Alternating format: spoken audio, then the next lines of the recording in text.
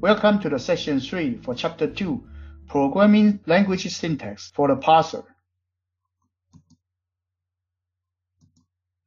In the previous session, we finished the LL parsing. Now we will start the LR parser and bottom-up parsing. LR family parsing. LR family parsing based on the shift-reduce method to be described here is called LR parsing. So basically, all of the LR family parsing based on the shift and reduce algorithm. There are a number of variants. Hence, the use of the term LR family, it has many different flavors of grammar and the parser. But they all use the same driver. They differ only in the generated table. So basically, all of the LR parser are table driven. The L in the LR indicate that the string is parsed from left to right, and R indicate that the reverse of the right derivation is produced. So basically, we try to derive the production rule from right to left. A given grammar, we want to develop a deterministic bottom-up method for parsing legal strings described by a grammar. As in top-down parsing, we do this with a table and a driver which operates on the table. So basically, LR parsing are given a grammar, and we try to parse it in the bottom-up way, but it's with a table and the driver. But the table is different from the top-down parsing. The top-down parsing, as we described, is based on those predict sets. And here, the LR family is different. We're using a different table. So here, let's compare the LL and LR grammars. LL0 is contained by the LR0 grammar. So all of the LL family are a little bit smaller than LR family. So whatever can be described by LL family grammar will all be described by LR family, because LL family grammar has the limitation of the no left recursion and the no common prefix. So our grammar interface, where our grammar space is, content-free grammar is so big. And then LR0 is the smallest set. And then we have SLR1, LR1, and LR1. So LR1 is bigger, and with some limitation, we can develop a more efficient grammar set for simple left to right, simple LR family, and LA look ahead LR parser. So LL1 is actually overlap with these different grammars, but is contained by LR1. So the relationship for the grammar family is like this. So the higher order of the look ahead, you have more expressive power, but it will take more time in derivations. Bottom-up parsing. A bottom-up parser works by maintaining a forest of partially completed subtree. So basically, what is partially completed subtree? We can look at the previous example in the previous chapter. So here, this is a LR parser, and we basically parse through a partial tree, and then we assemble them together part by part. So in order to do that, we need to have a parse step. So for example, we push in some of the item here, and then some of the item here, until they move up, we pop out both sides, and then link them together as a bigger tree. So it relies on a parse step. So we have a parse table, we have a parse step, and we also have an input string in LR parsers. Let's go back to LR parsing. So basically, it's a partially completed subtrees of the parse tree, which it joins together whenever it recognizes a symbol on the right-hand side of some production used in the rightmost derivation of the input string. So if it is finished, we pop out those different subtrees and then combine them together. It creates a new internal node and make the roots of the join together tree, the children of that node. So basically, after the children of the node being available, we actually make a root and then make a new internal node to combine them together. So this actually on the pass step. And the difference between the bottom up and the top down is this LR use heavily of the pass step, and the table are different. So LR parser are almost always table driven. Like the table driven LL parser, an LR parser use a big loop in which it repeatedly inspect a two-dimension table. So basically, it is also a loop, and each time we also have the input, a current state, and the input symbol to find out what action need to be taken. And then unlike the LR parser, however, LR driver has non-trivial state, like a DFA. So basically, it's using the DFA. It is not relying on the look ahead, it's relying on the pass step. And basically, we don't want to have the trivial state.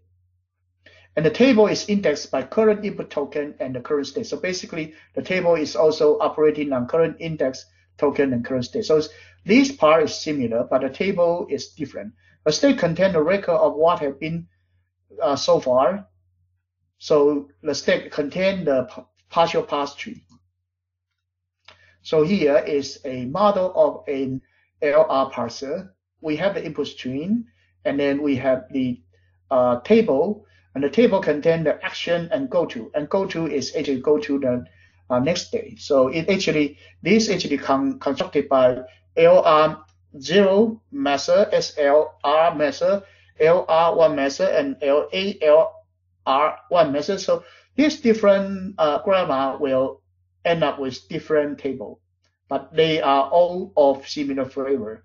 And there is a pass step with the state number and the partial result terminal or non-terminal be pushed to here. So what is partial terminal and partial non-terminal? It's actually that you have certain state that represent your current state, and also you would have symbols. So for example, can be E, and then end up with state 1 or something, and then they maybe have a T upper, and then maybe you T and E in combine will end up with the E, and then it will complete this as a subtree. So something like that, you actually utilize the step to construct your tree structure.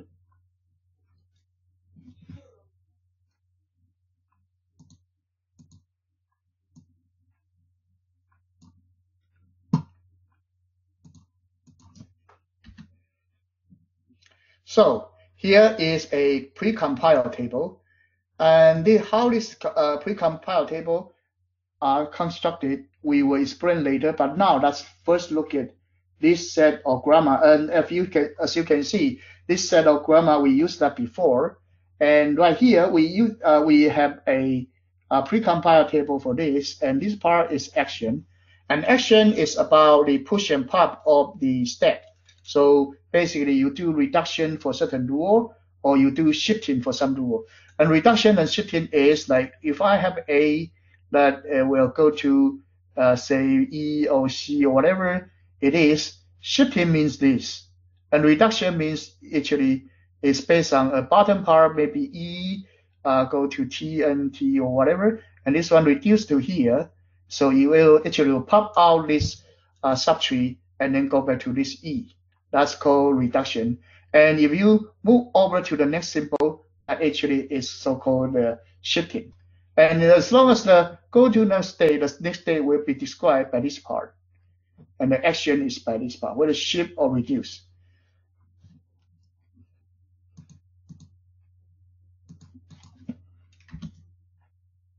So let's look at the part 2, this LR passing, the LR parser driver and passing example. So parser driver action, the driver read the input and consult the table. The table has 4 different kinds of entries called action. So action, we have 4 kinds. We have shifting. Shifting indicate that by S and number, and the entry on the table, the number is the new state. So we shift. We shift to the next table, and it may be go to a different state by that shifting. So we will push some of it into the stack, or this one into the stack. So when we come to this entry table, we shift current input symbol followed by the indicate new state to the stack. So this stack is the pass stack.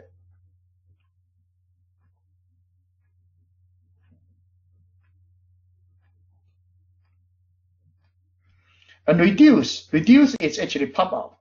You actually indicate by the R number, and the number is the number of production rules. So this one is production rule. This one is the state. It's different. And the top of the stack contains the right-hand side of the stack and the handle.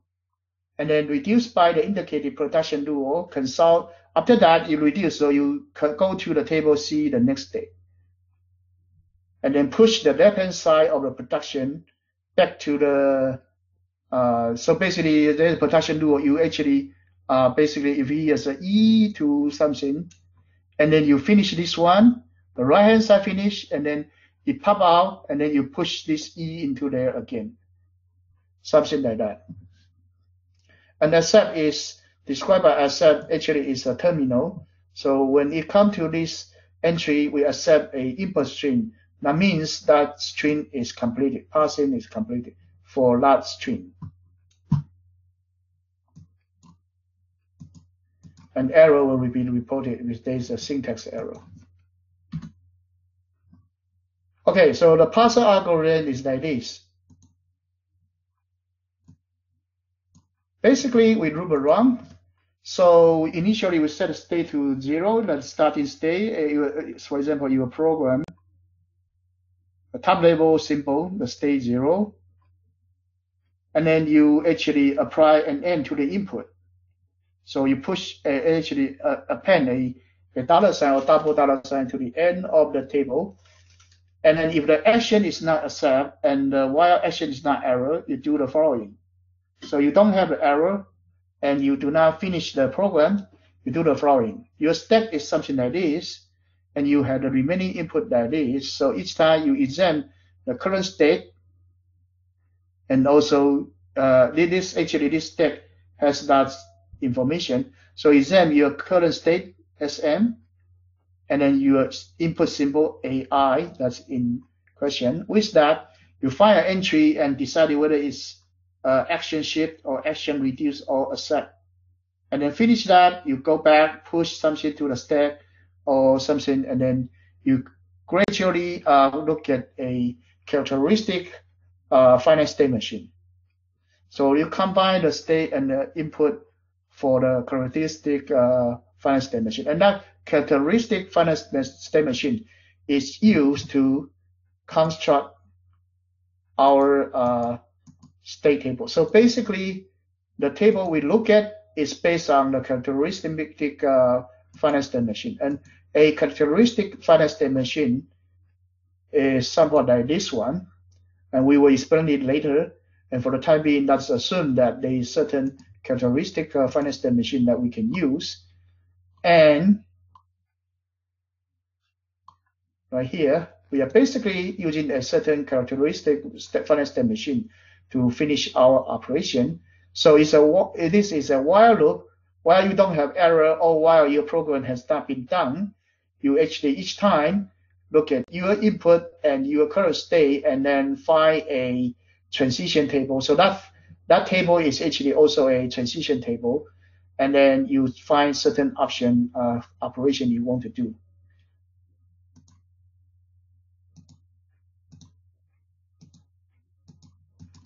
So right here, the table itself is similar to the LL table, except that we have action and go to.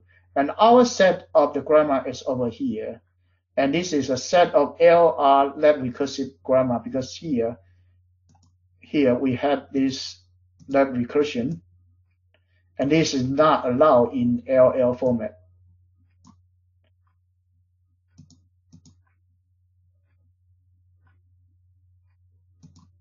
So now let's get started. So here we have an example. For example, we like to pass A times B parentheses.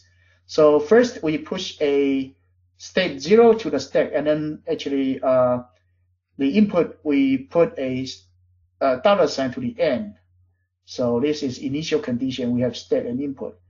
And then we start from here, and we will actually look at A. And A is an ID, so we actually operate S is the shift. So basically, we have the dual one expression.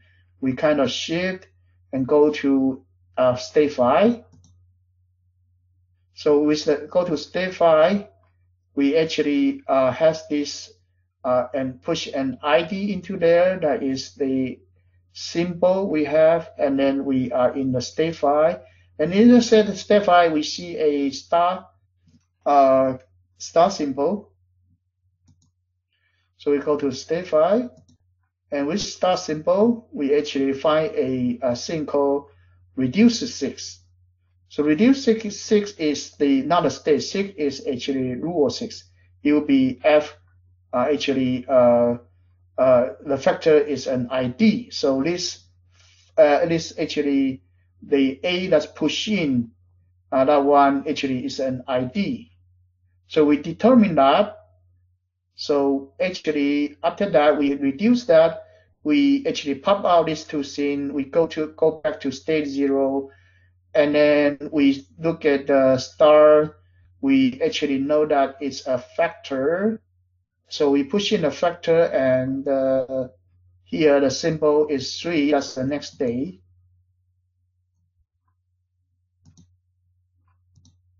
We find out that the next day is 3. So we will look at the 3.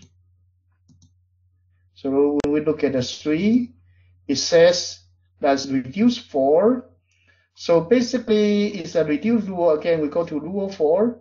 At the rule 4, we say that it's actually a terminal, and then that terminal is actually reduced by a factor. So this factor go up to be actually a terminal. So basically, we initially have this E and then E plus T something, and this E we go down, that has the terminal, and terminal has the factor, and the factor has the ID.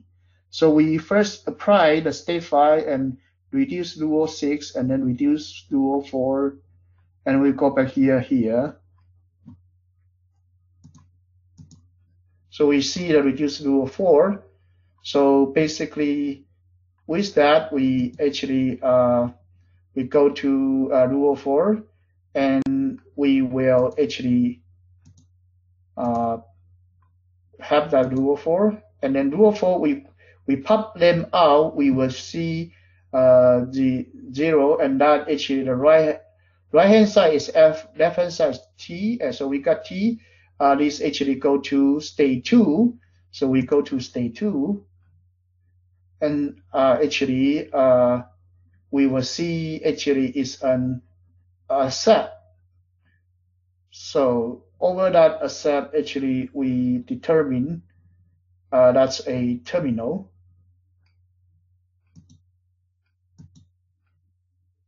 I'm sorry. And then with that, actually we continue.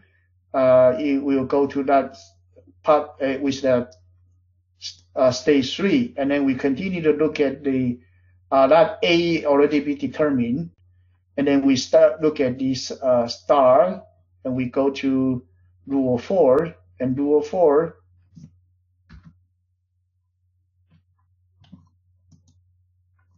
and let's go back.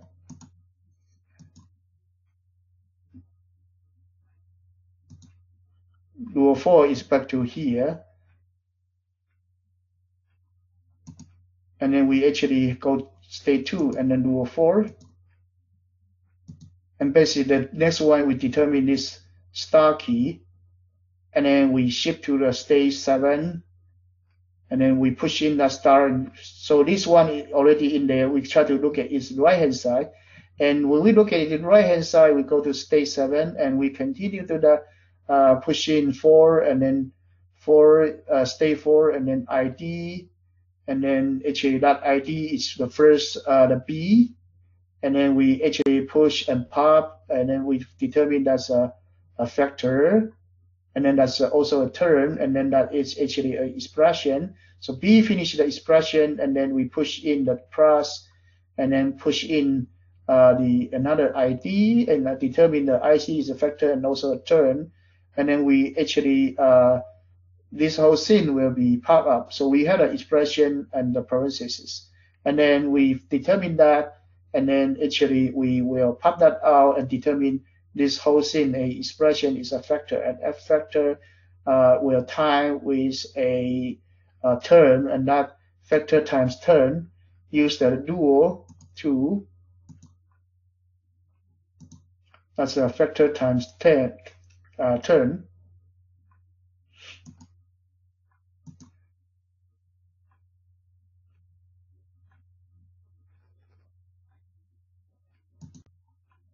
Sorry.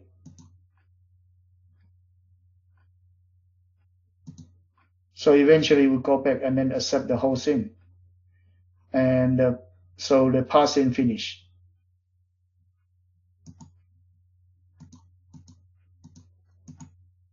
Now let's look at calculator language example.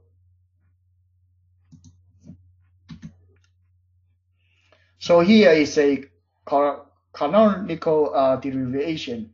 This is our stack content, and our remaining input is like this. So each time we do the similar things.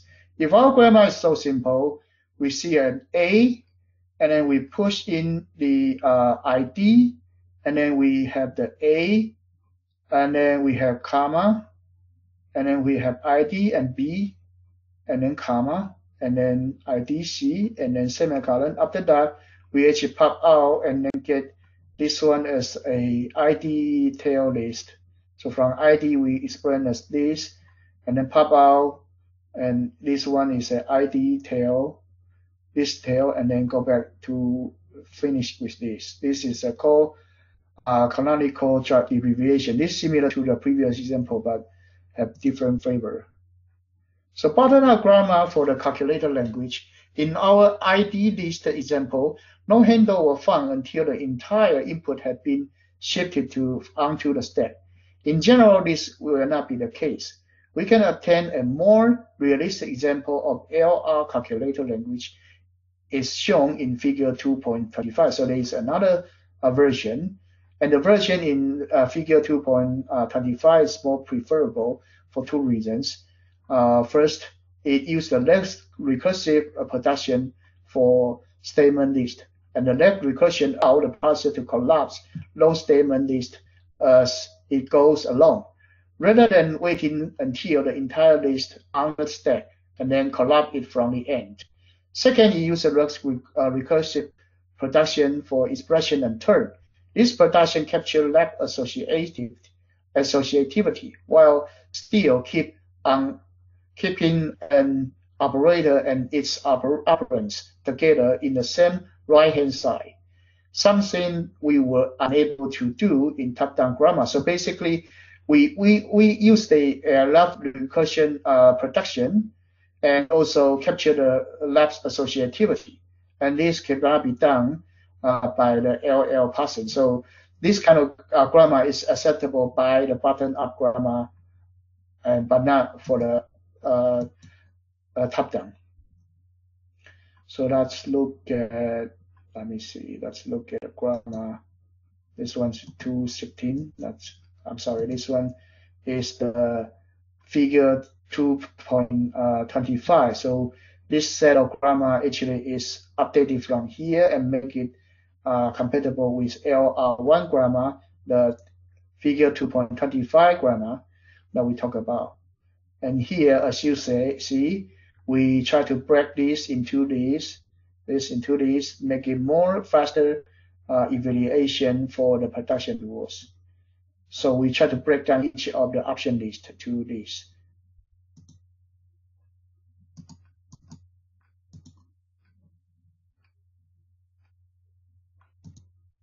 So that's the figure 25, 2.25 button up grammar. This one is the 2.25. So it modified from 2.16. So now let's look at how to generate the table, the pre-compiled Luo table. So it's a bottom-up parse of the sum and the average program. The key to success will be figured out when we will reach the end of the right-hand side, that is, when we will have a handle at the top of the parse stack. Once we reach the end of the right-hand side, we will actually pop out the whole thing and then do reduce. The trick to keep track of the set of production we might be in the middle of at any particular time, together with an indication of where in those production we might be. When we begin execution, the parse stack is empty, and we are at the beginning of the production of the program. So basically, each time we push something into the stack, and then once that is actually continuing shifting, and then here we are at the end of the production Luo, we do reduction. And each time we may push something in there and pop in something down there, and then we will obtain the design for action table and the go-to table. So let's look at how to generate the action table and go-to table. So that sum average program is our example. So a production Luo with a square, black square is called an item. So we started with the Luo, that is, program with this, and this. This called basis. And the rest of it, try to explain it, it's called closure. So initially we have an item like this. It's called the basis of the list. And then the additional items are called closure. The list represent the initial state of the process. So initially we have this basis. As we shift and reduce, the set of items will change. So basically the set item will make bigger or smaller by push and popping. And then the closure will be supplying for those information. If we reach a state in which some item has the square at the end of the right-hand side, so we keep shifting, then we will reduce that production. So so for example, this Luo 0, 1, 2, 3. So if this one keep moving to the end, and then we will reduce the Luo 3. And otherwise we will be doing shifting. So otherwise we must shift. So these are the basic rules.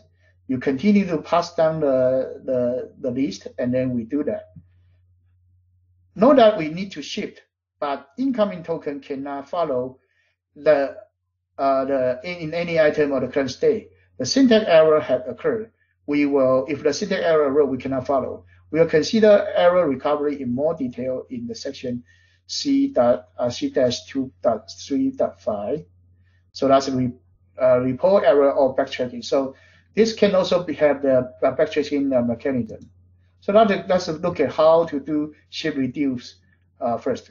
So the Luo that written in the textbook has a shift reduce and shift and reduce 3 statement. But remember our previous example, that simple example we have. This one only had the shift and reduce. And will it matter or not? No, it won't matter, because shift and reduce actually may happen together at the same time. So this one can be further break down into shift and reduce 2 operations like the previous one. But with the shift and reduce operation, actually make the compiler faster. So initially we actually look at the input token. We haven't read. So our starting point will be here. We have the program and then push in a statement list. So we push in a statement list.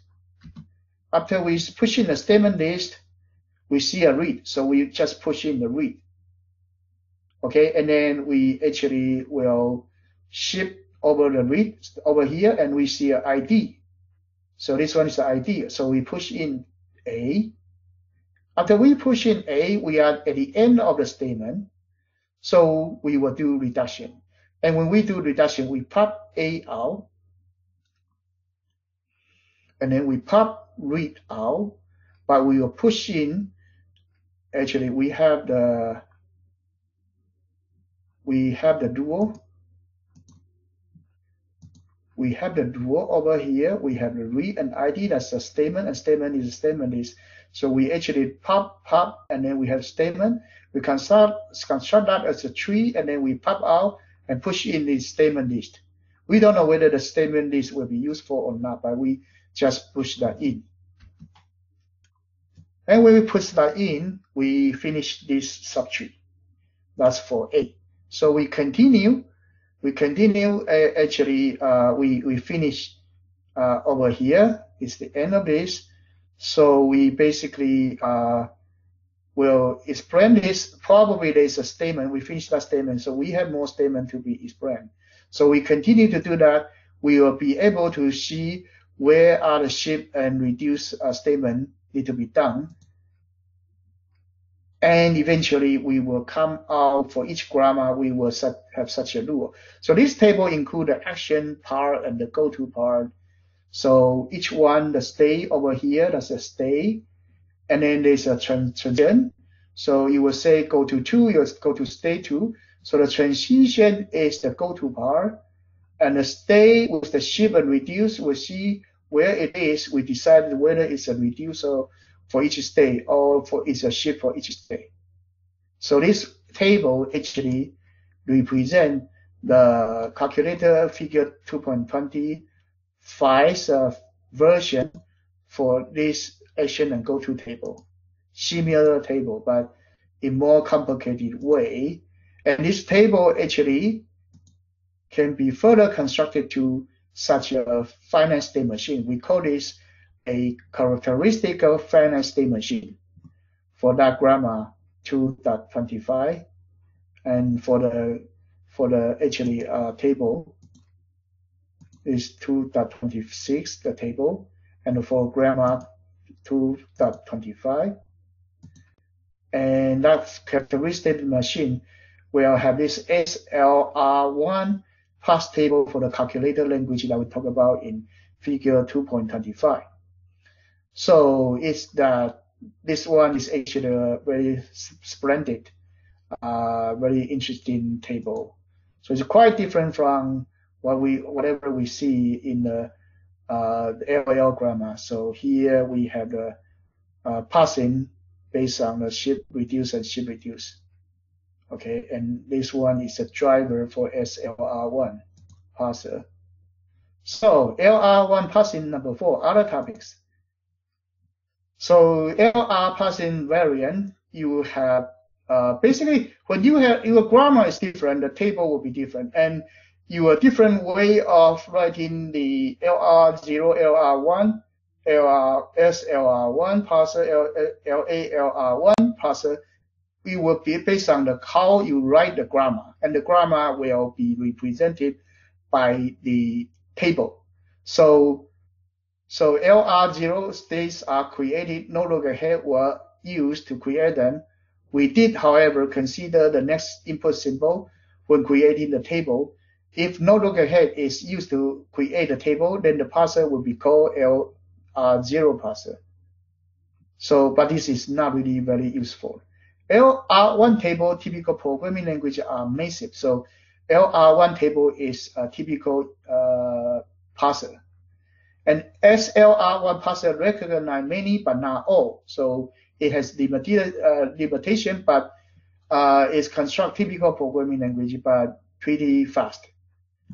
This is another type, LR1 is another type of parser which recognize almost as many construct as LR1. So this is very close to LR1, and this is called look ahead LR1 parser, and it is constructed by first constructing the LR1 item and state, and then merging them together. So basically it's an optimization of the LR1, make it smaller whenever two states are the same, except the look ahead symbol, they will be merged. The first LA stands for look ahead token. So basically it's optimizing from LR1. You have LR1 and you optimize to look ahead version. So LR5 parser family, the grammar are quite different. They have different finite automata to be met to. So basically the characteristic finite state machine are different.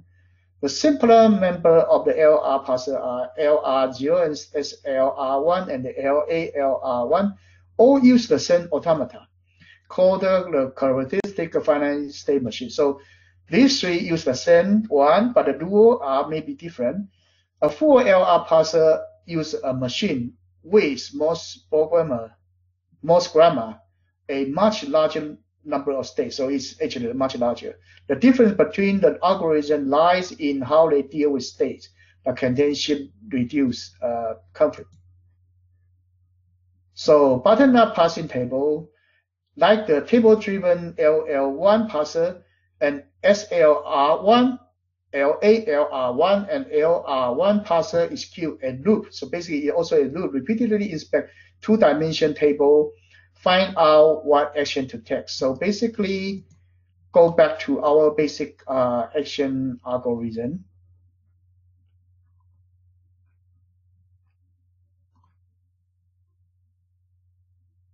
Let me see. Let me take a look on it. So the parser driver is all based on this algorithm. The table are different, but other than that, the basic algorithm are similar.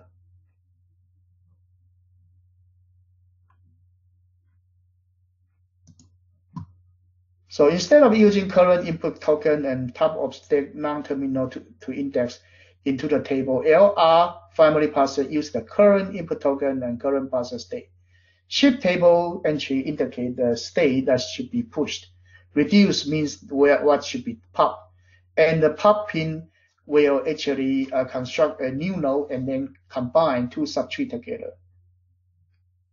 And then if there is some grammatical error, it will be detected. Handling its epsilon production.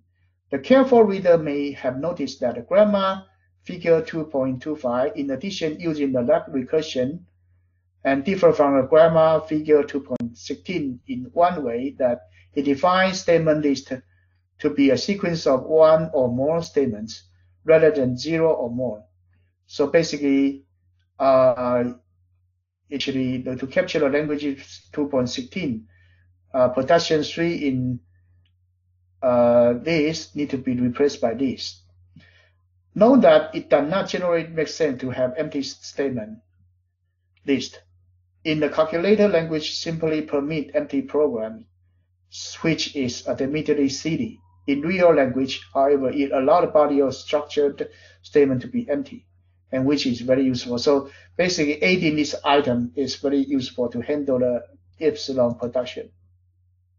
And finite characteristic and finite state machine with epsilon production can be done by this. If we look at the characteristic of finite state machine of the calculator language, we discover that S state 0 is the only state that need to be changed in order to allow empty statement list. So basically, we can have this, and then you will become this, and which is equivalent to this, can have a production rule of this, or simply this.